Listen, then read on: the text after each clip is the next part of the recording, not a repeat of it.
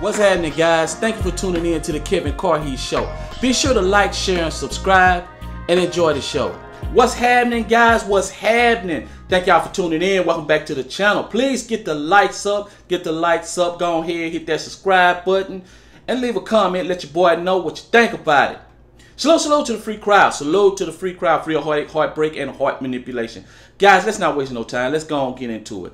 Every time I turn around, I see these videos in relation to women that blame everything on men that they chose to be with as being narcissists.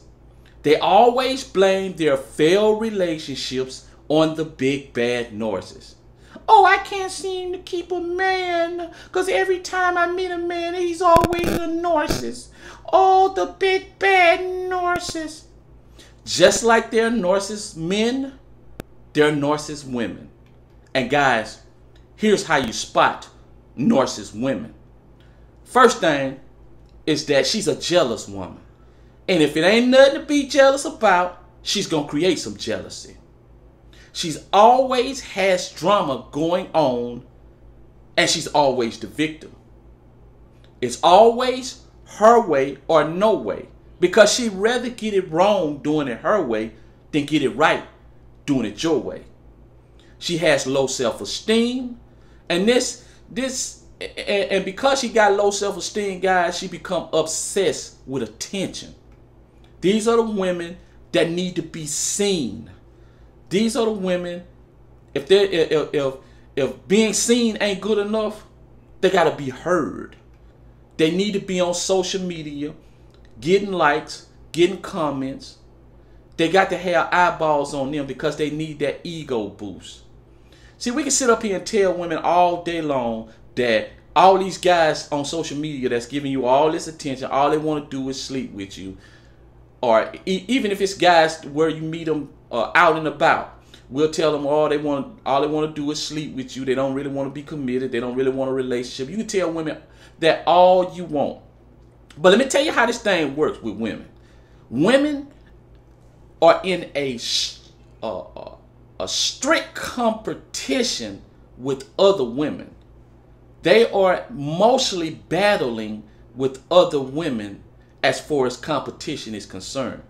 They don't really care about what we say. What they do care about is how they calculate the points in reference to their status and their validation. See, the more eyeballs a woman get on her from men, the more men that want to sleep with them, the more men that want to commit to them, marry them. See, once a man commit and wants to marry a woman, that gives her extra points. That's where most of the points. The guys that want to sleep with her, those points add up too. And this is how women calculate their value, their net worth to other women. Because what matters is their status is more higher than the next woman. That is the competition. So yes, we can tell them, hey man, all these dudes want to do is sleep with you. That don't matter. They still gonna calculate his attention. That goes on the stat sheet. It goes on the stat sheet. And guys, you have to understand how this works, because that's why we always, or at least I always hear guys telling women that, hey, we like natural hair, we don't like weaves, we don't like wigs. Women don't care about what you think. They only care about what the other women think. They only care. That's how they measure themselves, guys. Next thing is narcissist women, their lives are messy. Their relationships are messy with their partner. On the job, it's messy. Dealing with family members, it's messy. People at church, it's messy. Whatever they come into contact with or get involved in, it's messy. When things don't go their way, they will try to guilt trip you. And when you don't agree, then they'll try to make you feel bad about you not agreeing. Same way with family members. Same way with co-workers. They want people to feel as they're the victim, and when you don't agree with them, they'll just guilt trip the hell out of you. It's always about them, guys. It's always about them.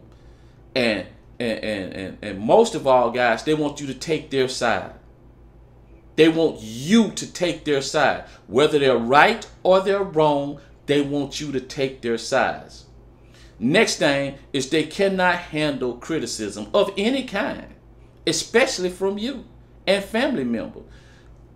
Listen, you can tell them 90% of something about them. You can give them 90% of positive criticism.